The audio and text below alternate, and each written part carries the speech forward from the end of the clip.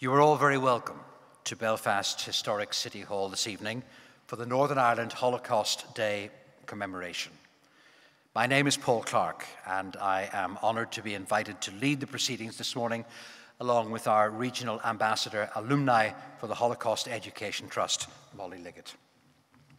Holocaust Memorial Day is the International Day of Remembrance to remember the 6 million Jews murdered during the Holocaust, alongside the millions of people murdered under Nazi persecution of other groups and during the more recent genocides in Cambodia, Rwanda, Bosnia, and Darfur.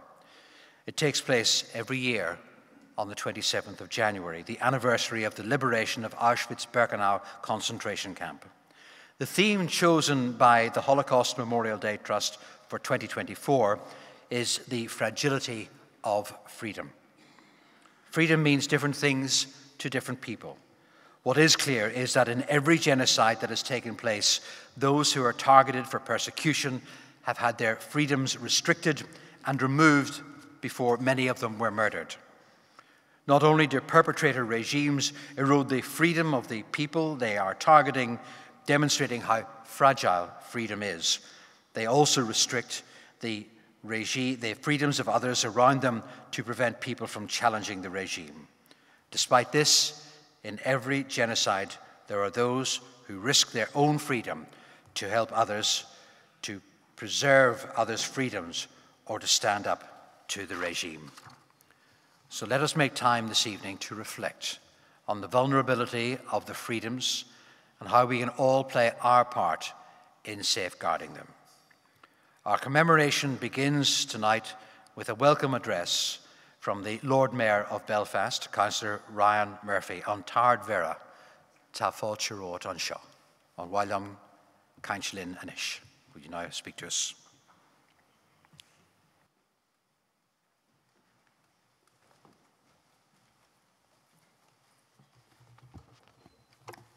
Gurmugad, Paul, Jadív, a Carja, is honor Wardu Fáilte Carrove and Shaw, Hickholland, a Catholic in Belfast. Good evening, everyone, and I'm delighted to be able to welcome you to Belfast City Hall this evening. And on behalf of Belfast City Council, I want to welcome you to this evening's commemoration as we gather to remember the victims and survivors of the Holocaust and of subsequent genocides.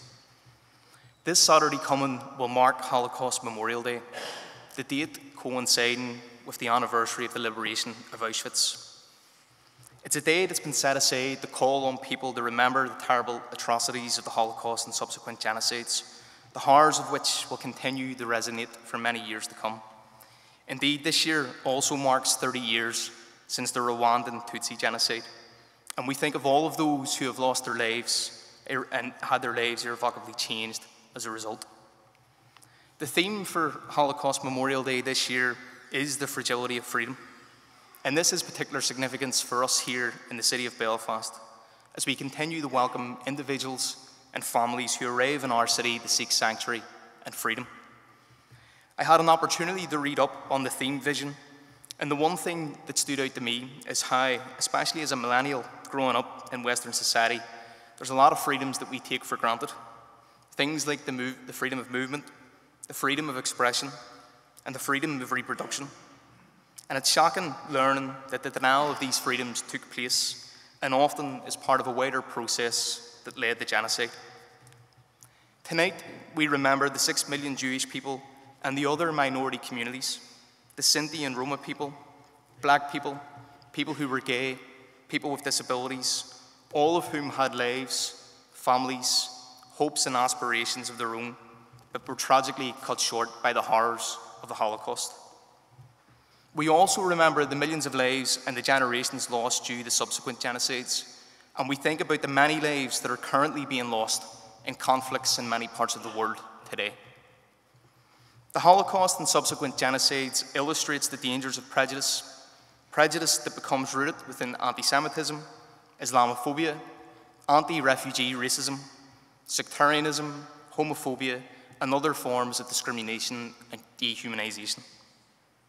Sadly, the kind of hatred that led to the Holocaust unfortunately lives as people continue to dehumanize others and find excuses to deny them their freedoms. But the best way for us to remember the victims and survivors of the Holocaust and other genocides is to have the courage to stand up to protect freedom, to challenge hatred, and to interrupt the processes that escalates from words, prejudice, and exclusion to awful acts of violence. In essence, it's through events such as this where we are calling to protect and safeguard the dignity and the worth of every human being.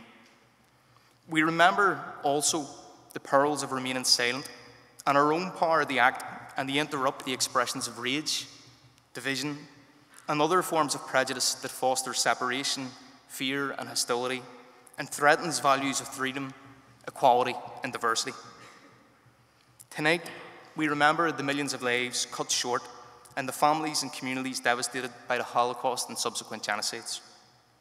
We also thank those who have shared their painful journeys with us.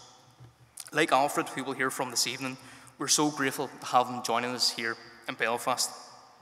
I had the opportunity to meet Alfred earlier this morning. It was a very powerful story that he told, and one of the things that stands out for me was him addressing the issue of hate. To quote him, he said, "Hatred destroys all of us," and he's absolutely right. I want to conclude by thanking those who have been involved in the organisation of this important annual commemoration, and a special thanks also to the Holocaust Memorial Day Trust, and in particular the Shirley Lennon, for your ongoing support and advice, and for ensuring that the lessons learnt from the Holocaust are not lost and that people don't forget what happened.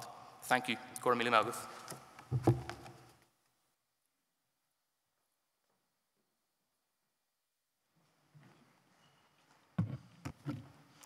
I now welcome Gareth Johnson, Deputy Secretary of Good Relations and Inclusion at the Executive Office, to speak on behalf of the Government.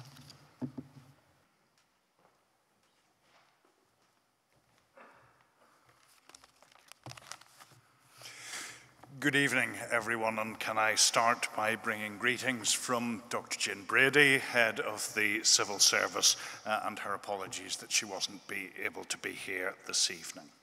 I'm honoured to have been invited to join you all this evening as we gather to commemorate the victims of the Holocaust and of more recent genocides such as those in Cambodia, Bosnia, Rwanda, and Darfur.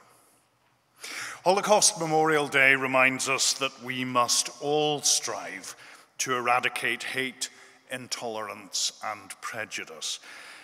It's a day to come together in remembrance of those who have suffered because of something that made them who they were, their ethnicity, sexuality, ability, faith, or another form of identity. Through our collective acts of remembrance here tonight and elsewhere throughout the world at this time of year, we remember the brave people who stood up for freedom at all costs, and we honour the survivors of the Holocaust and subsequent genocides. As the Lord Mayor has said, the theme this year is the fragility of freedom, and we can so easily take for granted the many freedoms that we enjoy. The freedom to choose where we live, the freedom to express an opinion, the freedom to shape the path that we want to follow in life. It can be easy to forget that not everyone enjoys these freedoms. They are fragile. They need to be protected. It is important not to be complacent. We must spot the signs of eroding freedoms early by promoting tolerance and kindness in our lives. In the course of my responsibilities for good relations, I've seen firsthand the good work that's being done and the positive outcomes that are being delivered to celebrate diversity and promote equality and bring our society closer together. I see dedicated public servants and those across the community working hard to promote good relations, working hard to challenge discrimination and hatred, working hard to promote tolerance and equality for all who live here. The Together Building a United Community strategy reflects the executive's commitment to improve community relations and continue the journey toward a more united and shared society. A society where people of all religions, political and ethnic backgrounds are valued, respected, and treated equally. We recognize the importance of events such as this in this journey. I'm proud that the Executive Office can support this work because we all have a duty to stand up to hate and discrimination in our society. We all have a responsibility to address inequality and injustice before rights and freedoms are compromised. We all have the potential to impact change positively. I believe that the testimonies of survivors of the Holocaust, such as Dr. Alfred Garwood, whom you'll hear shortly, play a fundamental role in helping us to understand and to learn from the past. I'm reminded of how, after surviving ghettos, concentration camps, and a death march, Holocaust survivor Alec Ward came to England. He said, "I could walk freely wherever I wanted. I could ride a bicycle. The freedoms we take as read." I started by talking about people who had suffered because of their identity. An identity is the story that makes us who we are. Tonight we celebrate those stories. We pause for reflection, to remember the past, and to focus on what we can all do to ensure a positive future for all. I'd like to join in thanking all of those involved in once again making this occasion such a poignant and meaningful commemoration. Thank you.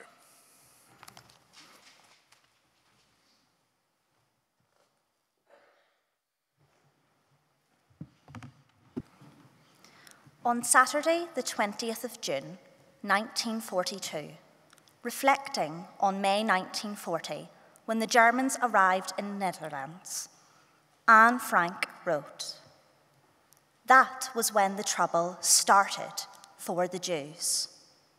Our freedom was severely restricted by a series of anti-Jewish decrees. Jews were required to wear a yellow star. Jews were required to turn in their bicycles. Jews were forbidden to use trams. Jews were forbidden to ride in cars, even their own. Jews were required to do their shopping between 3 and 5 p.m. Jews were required to frequent only Jewish-owned barbershops and beauty salons. Jews were forbidden to be out on the streets between 8 p.m. and 6 a.m.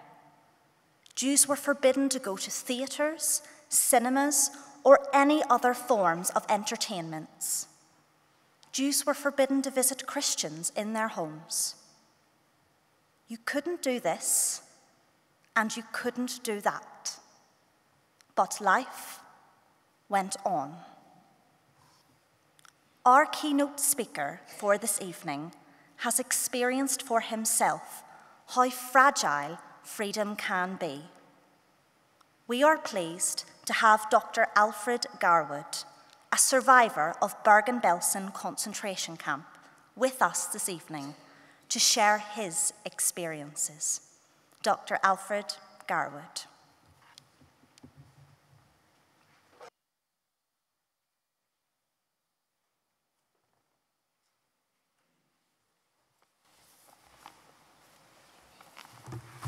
Good evening.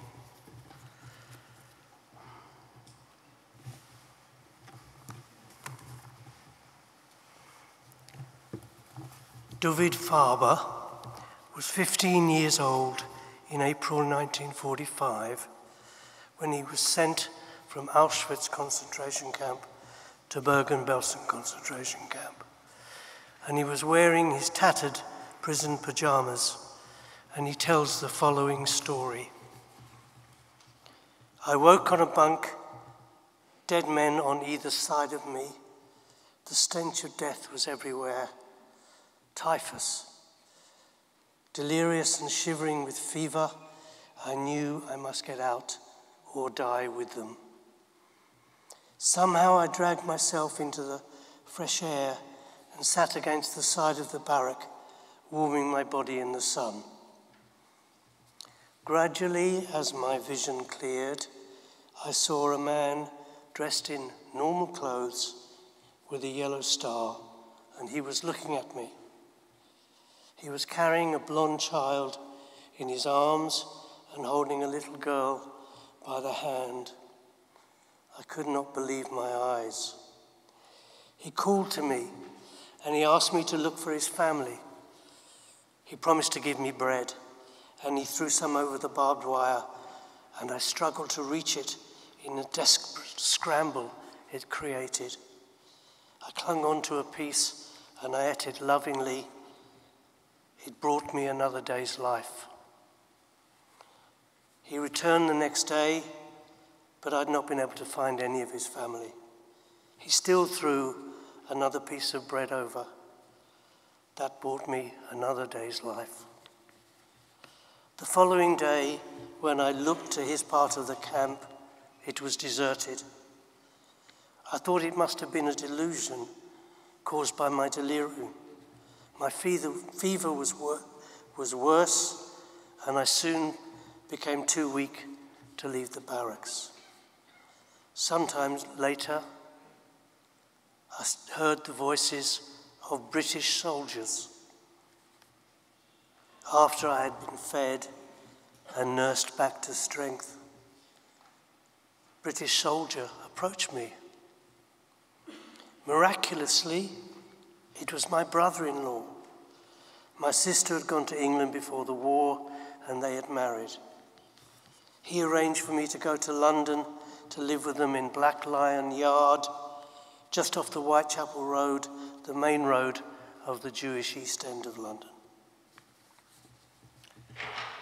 Walking along Black Lion Yard one afternoon, I saw a man coming towards me carrying a blonde child. He looked just like the man who had saved my life in Belfast. I hesitated and then approached him cautiously. I asked apologetically so as not to offend him, "Excuse me, but a man who looked just like you saved my life in Belfast." The man confirmed it was he who had thrown the bread. We embraced, we wept, and then walked arm in arm to the man's tiny little flat in Old Montague Mansions on the corner of Black Lion Yard, amazingly just a few yards from my sister's flat. I was that child. The man carrying me was my father. I was 8 months old when my older sister and my parents were taken to Bergen-Belsen concentration camp. And we survived nearly 2 years later. We survived and were liberated nearly 2 years later, and not by the British Army, but that's another story I don't have time to tell you today. It's important to understand that for children in the Holocaust, liberation did not bring freedom. Children were the greatest victims of the Holocaust. And we have to remember that even the children of Nazis were victims of the Holocaust. 93% of the Jewish children of Europe were murdered. That is 1.5 million children. I'll say it again, 1.5 million innocent children.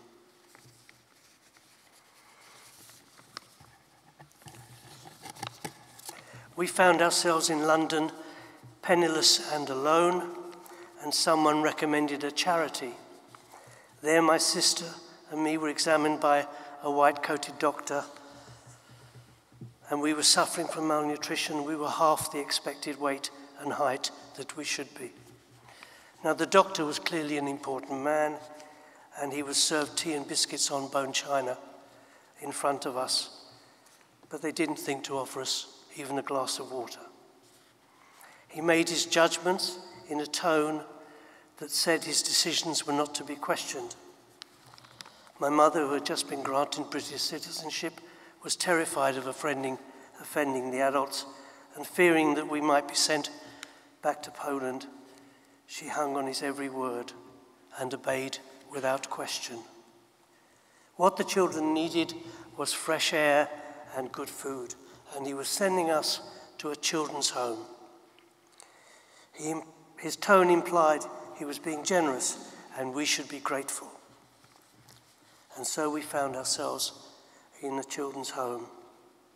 I was 3 years old, spoke only Polish and Yiddish, and my sister was 4 years older than me. But they separated the boys from the girls, so my protective older sister was taken away from me.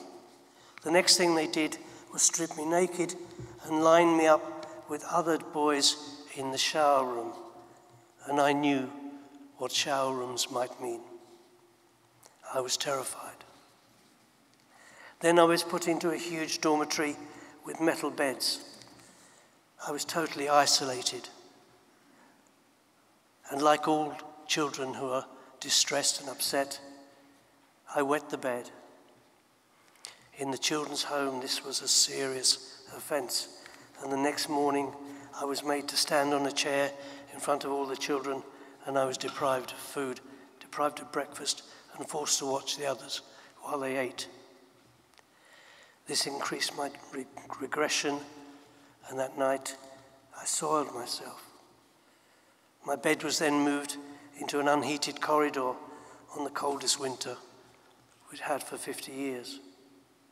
So as well as losing weight, my feet suffered frostbite. Our parents, in that time of civilized treatment of children, were allowed 1 visit per month. The matron threatened us with dire consequences if we complained to our parents. After 9 months, I was in a miserable state. When my father saw that I was limping, and he found frostbite on my feet, we then explained to him what had been happening. He immediately confronted the nurse, or the matron rather, and he took us home a few days later. I do not remember the journey. I believe I slept on my father's shoulder the whole time. I remember these events as if they were yesterday. I was 3 years and 10 months old. I find myself smiling when I think of our tiny home, which was a slum in the East End. When we, that is, her children, were taken from my mother, she suffered a psychotic depression.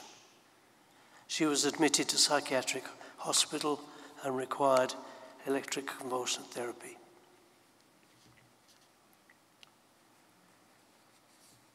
I think it's important to remember that Holocaust survivors were ordinary human beings who were forced to endure extraordinary events, and the psychological strengths were the same, with which to cope with it, were the same as for all human beings, that is you and me. London in 1946 had just survived the Blitz. Every family had lost members during the war and during the Blitz, and everyone hated the Germans, the Nazis.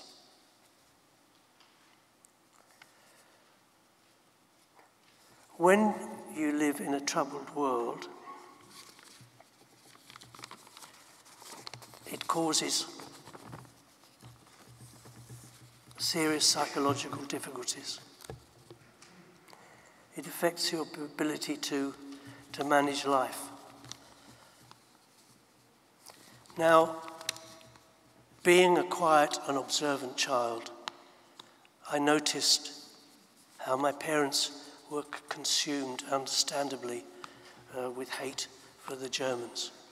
But what I also noticed was that, and I have to say this was some years later, I noticed that what trauma does is it wounds you, it damages the brain in such a way that you have a constant wound, and it scars over, but it's there always.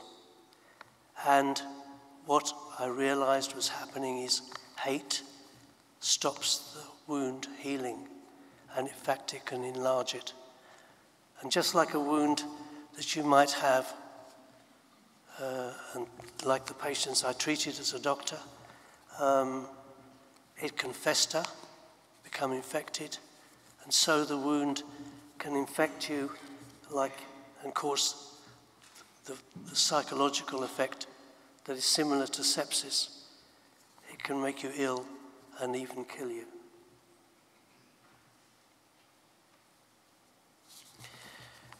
If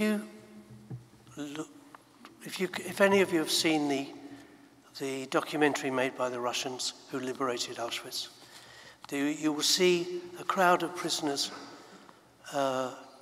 wearing lots of layers of clothes, and over them are pajamas, prison pajamas. And there's a little girl in the front.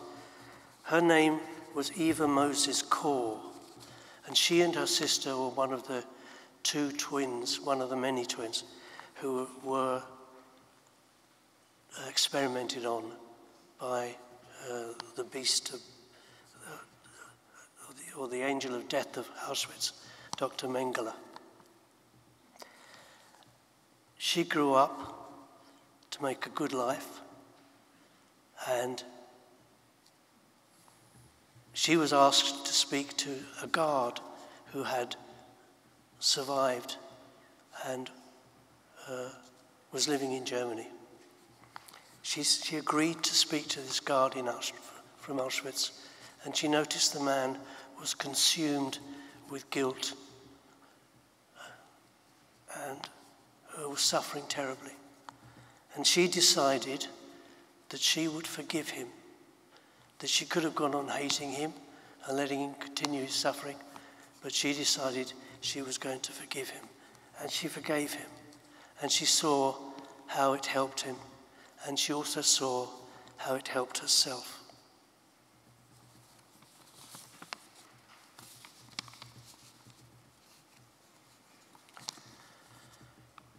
I struggled with some of these difficulties when I was at school, and I thought that I was not going to spend my life hating Germans like my parents and the British people who had suffered terribly in the Blitz. I knew there wasn't a lot of difference between the Nazis hating all Jews and everyone hating all Nazis, or all Germans rather, all Germans. And so I decided that I wanted to heal people, to become a healer. That was a doctor. But in those days,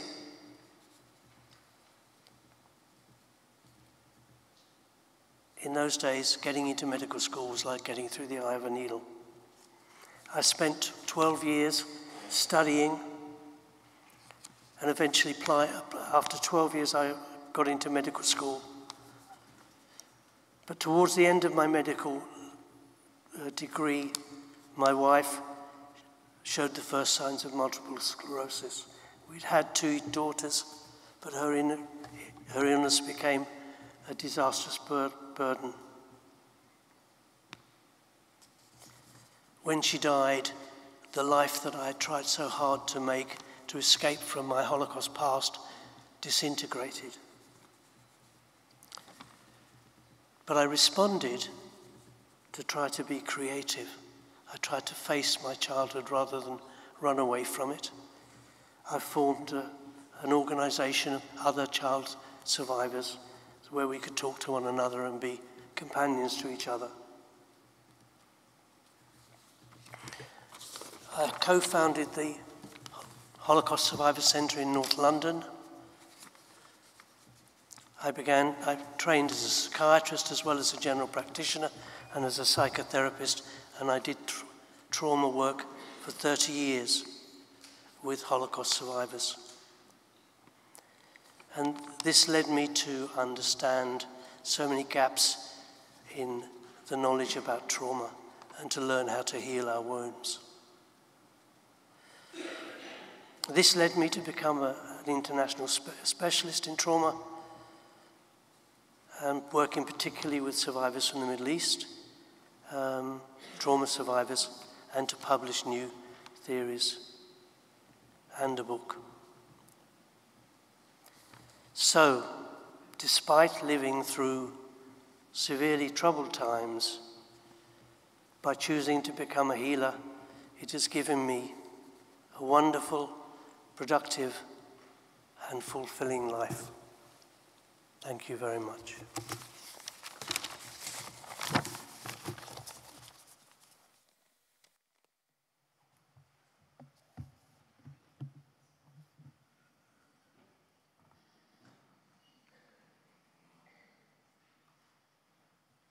Thank you, Alfred. And thank you for your inspiration, your commitment, your determination to the cause of Holocaust Memorial Day. The following piece of music, There Is a Place for Us, is performed by the soloist Andrew McBride. Although many millions were murdered, their lives cruelly cut short, those who survived genocide are left to pick up the pieces and to rebuild shattered lives in circumstances where freedom is often fragile. This song speaks of rebuilding lives and building a better future, something Holocaust Memorial Day encourages us all to help bring about.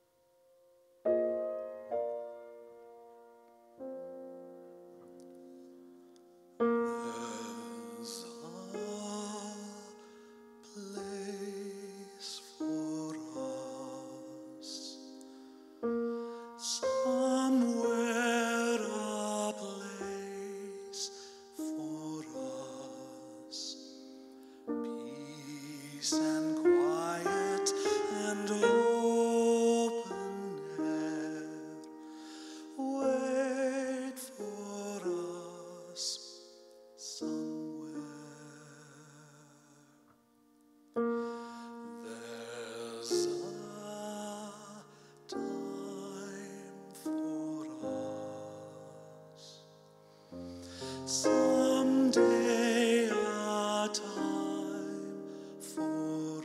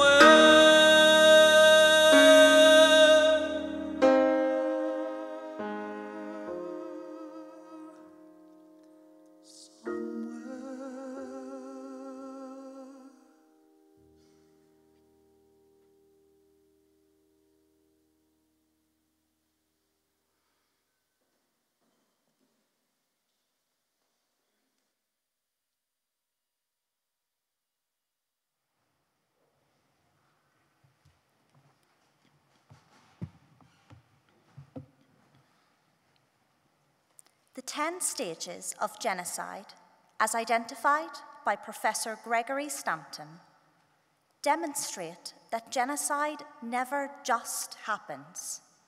There is always a set of circumstances which occur, or which are created, to build the climate in which genocide can take place, and in which perpetrator regimes can remove the freedoms of those they are targeting. It was during the build-up to genocide in Nazi Germany in the 1930s that Otto Goldberger took a risk that led him to freedom. We invited Melvin, Otto's son, to share the experiences of his father with students from the Film and Television School in Belfast Metropolitan College. They created a short film which we are showing in public for the first time this evening. Do you remember me?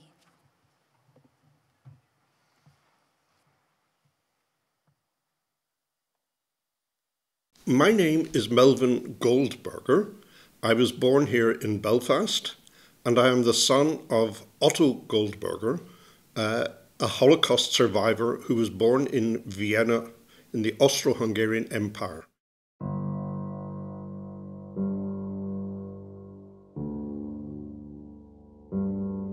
After returning from the Olympics, my father and his brother decided that they would set up a small business together, and they opened up a small shirt factory in Vienna and employed a small number of staff and had quite a thriving business. Then came November 1938, the famous Kristallnacht, the night of the broken glass, when the Nazis went on the rampage across Austria and Germany, and on that night my father was arrested. Although his local staff did their best to try to hide him in the cellar of the factory, the Nazis caught up with him, and one morning they were being lined up, counted and loaded onto the wagons and taken to an unknown fate. And so my father was standing there, and just suddenly, out of the corner of his eye, he recognised one of the SS guards as an old school friend that he had played with many years before. France, do you remember me? Under the cover of darkness, the SS man came back and said, Otto Goldberger, I remember you, you were the swimmer. And he camouflaged him and smuggled him out of the camp.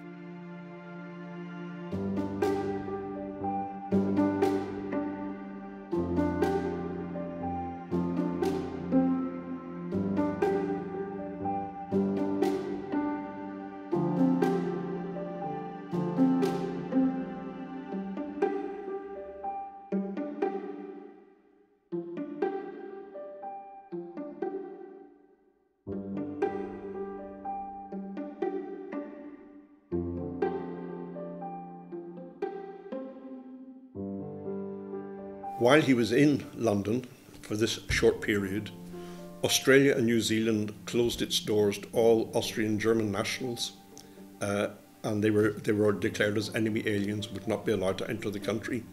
His visa for the United Kingdom expired, so basically he was an illegal immigrant. Now, his famous story is that he went up to a woman in Trafalgar Square in London and asked what number bus to take to Londonderry. So it was explained to him that you had to take a ferry. He had to go to Holyhead in Wales, take a ferry to Dunleary outside Dublin, to Belfast, and then on to Derry, Londonderry. So he boarded the train, and the train came to the border, and the British authorities came onto the train. This was a shock to his system because he didn't know that he was trying to re-enter the United Kingdom and he didn't have a visa. So they came to him, what is your name? Otto Goldberger. Not a very Irish name. To cut a long story short, he was marched off the train and was taken as a guest of His Majesty at Crumlin Road Jail, where he was accused of being a German spy, and spent 3 weeks in Crumlin Road Jail.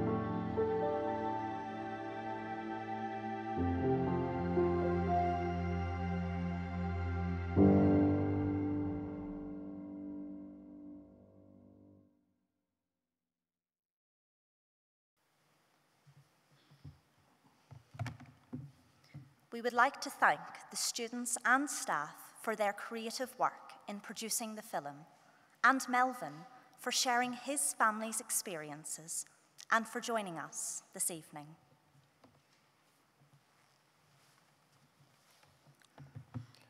Holocaust Memorial Day 2024 marks the 30th anniversary of the genocide against the Tutsis in Rwanda, 49 years after the Holocaust ended. 19 years after the genocide in Cambodia, the world stood by as Hutu extremists murdered approximately 1 million Tutsis and moderate Hutus in just 100 days. It was a genocide carried out almost entirely by hand, usually using machetes and clubs, and followed decades of tension, violence, and erosion of Tutsi freedoms.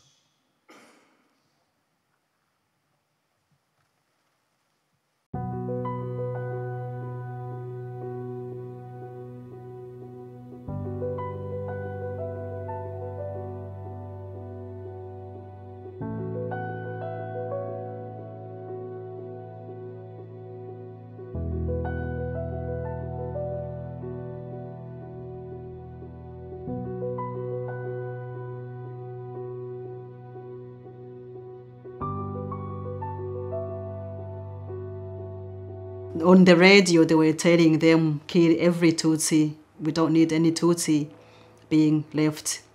So take your machetes, take everything you've got, go and kill every Tutsi. That's when we start seeing all the Hutus walking on the street with the machetes.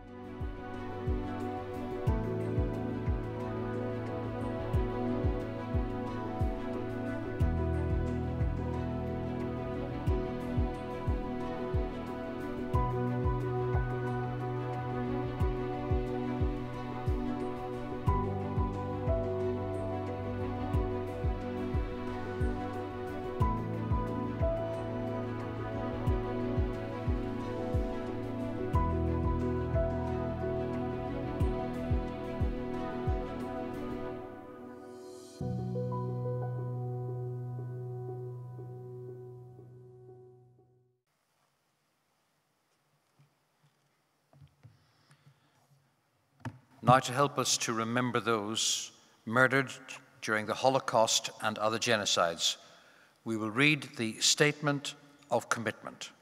The statement is read by individuals representing communities across Northern Ireland. And I'd now ask Melvin Goldberger, Nuala Toman, Pelagie Buchanan, Cadet Sergeant William Patton, Owen McElveen, Adam Osborne, Alendra Chirpachi, Julian and Susan Warner to read the commitment.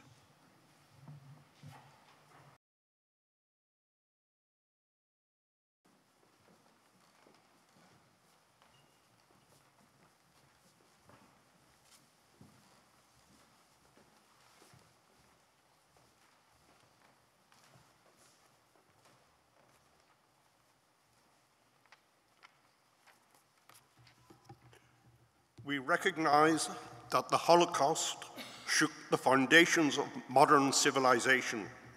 Its unprecedented character and horror will always hold universal meaning.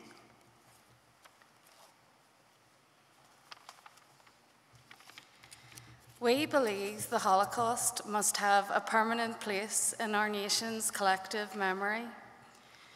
We honour the survivors still with us and reaffirm our shared goals of mutual understanding and justice. We must make sure that future generations understand the causes of Holocaust and reflect upon its consequences. We vow to remember the victims of Nazis' persecution and all genocide. We value the sacrifices of those who have risked their lives to protect or rescue victims as a touchstone of the human capacity for good in the face of evil. We recognize that humanity is still scarred by the belief that race, religion, disability, or sexuality makes some people's lives worth less than others. Genocide, anti-Semitism, racism, xenophobia, and discrimination still continue. We have a shared responsibility to fight these evils.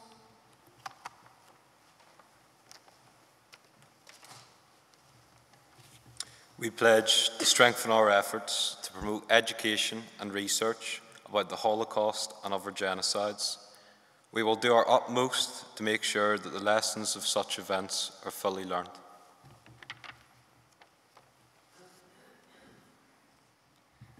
Amen. Promisionas te bararás amaro eforto, te încurajonas le cercetării, ale informații, anda o holocausto haver crimi de genocid ca întâmplul pe andi lume.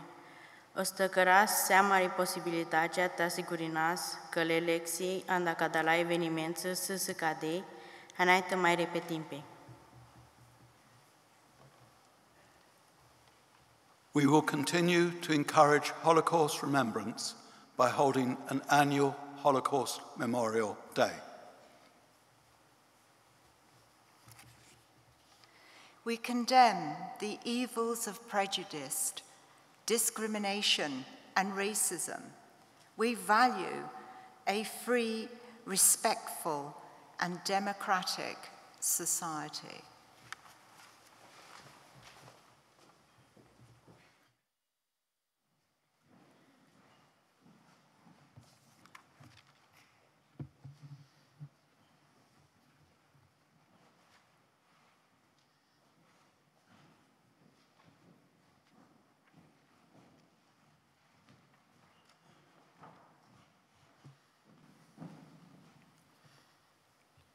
We come now to the act of commemoration for the 6 million Jews murdered in the Holocaust, for the millions of people murdered under Nazi persecution of other groups, and in more recent genocides in Cambodia, Rwanda, Bosnia, and Darfur.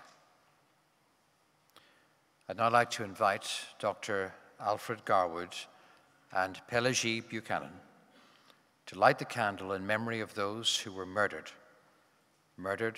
for who they were.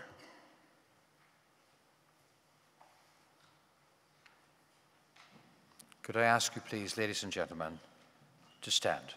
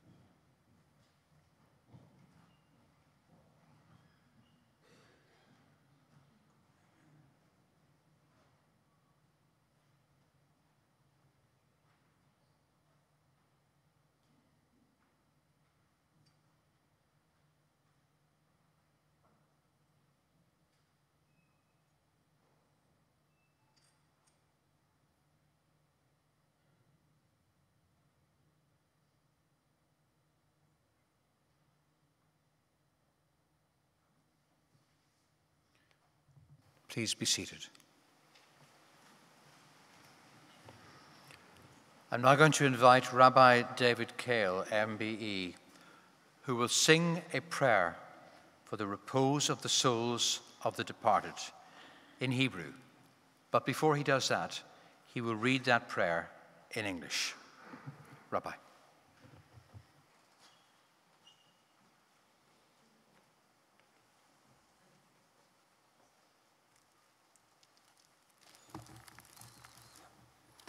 O God, full of mercy, who dwells on high, grant proper rest on the wings of the divine presence, in the lofty levels of the holy and the pure ones, who shine like the glow of the firmament, for the souls of the holy and the pure ones, who are killed, murdered, slaughtered, burned, drowned, and strangled in Auschwitz, Shumeno, Treblinka, Sobibor, Majdanek, Bijec, and Mali Trotsynets, for the sanctification of God's name, through the hands of the German oppressors.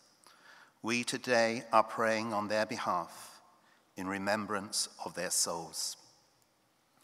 May their resting place be in the Garden of Eden. May the Master of Mercy shelter them in the shelter of his wings for eternity. And may he bind their souls in the bond of life. The Lord is their heritage, and may they repose in peace on their resting places. And let us all say, Amen. El Molei Rachamim Shochein B'Meroimim Hamesei Menucha Nechoyeno Tachas Kanfei Hashtino Malois Kadoshim Utahoirim Gezoah Rakia Mazehirim Es Nishmois Acheinu V'Achyoseinu Asher Nishpach Damam Kamayim Shavtu Boratzos Tachas Memsheles Germarno Ona Bal Harachamim Hastirein B'Seisek Nofecha Li'olamim Usaroir B'Yisrachayim Es Nishmasam Adonai Hu Nachlasam Yanuach V'Shalom Amishkavam V'Noimar Amen.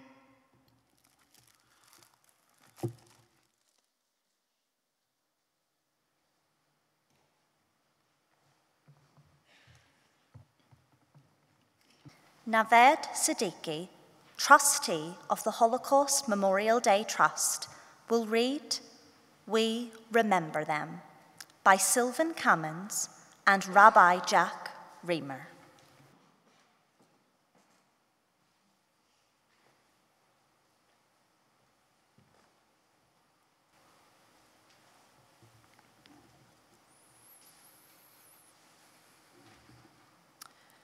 In the rising of the sun and its going down, we remember them. In the blowing of the wind and in the chill of winter, we remember them. In the opening of buds and in the warmth of summer, we remember them.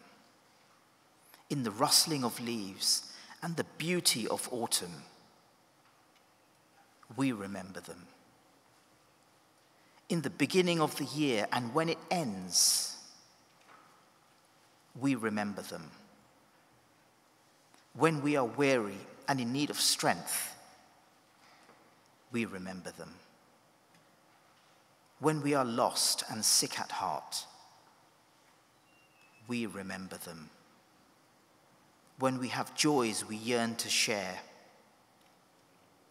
we remember them.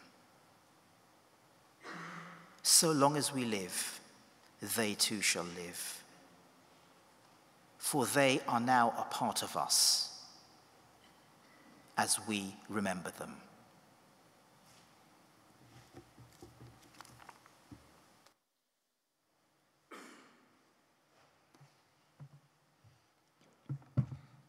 we would like to include a moment of reflection for two people who died recently and were an important part of the Northern Ireland community in Holocaust remembrance, Ruthie Conner and Walter Secules. And sadly, another member of the community passed away this morning, Mr. George Block. We would like to pause to remember them all.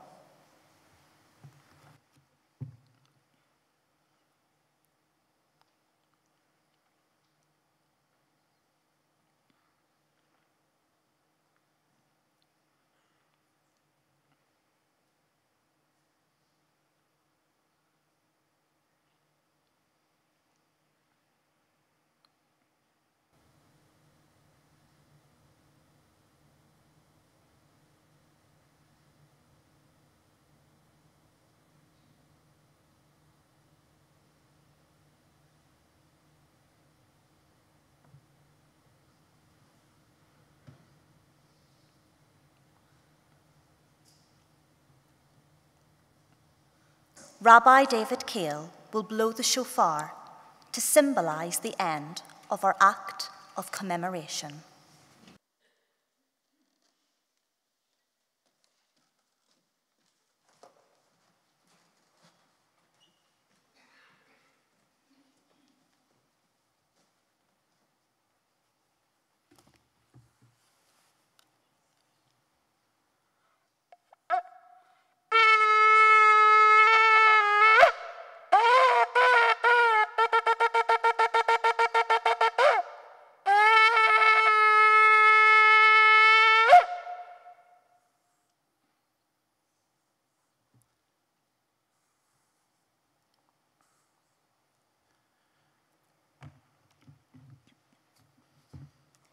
Anne Frank's comment, quoted earlier, concludes, "You couldn't do this, and you couldn't do that, but life went on."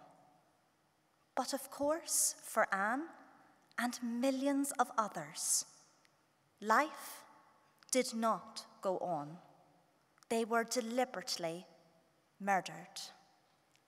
Building upon the multiple restrictions to their freedoms, their final freedom, the freedom to life, was taken from them. On Holocaust Memorial Day 2024, we can all reflect on how freedom is fragile and vulnerable. As we come together in our community, let us pledge not to take our freedoms for granted and consider what we can do to strengthen freedoms around the world.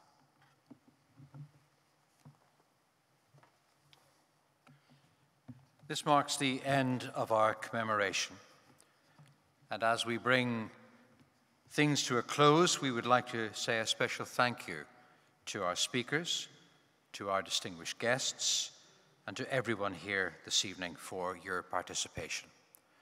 It will also help the organisers if you are able to fill in the feedback form which is on your seat. For now, let me welcome you to stay for a cup of coffee or tea, which will be served in the banqueting hall, and kosher biscuits are also on offer. To all of you I say, Shalom.